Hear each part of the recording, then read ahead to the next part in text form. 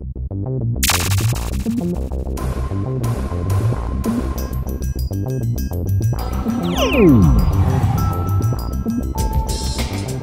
next evolution of the web will enable a web user to integrate or mash up two or more data sources.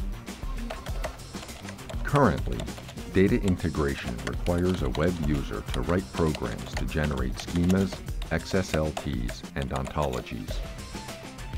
But the Web Mashup Scripting Language, or WMSL, enables a user to quickly write mashups with automated mediation. By using a short list of mapping relations, WMSL lets the user map two or more data structures. WMSL then automatically generates the necessary ontologies, schemas, and XSLTs to integrate the data sources. Let's find out in more detail how it's done.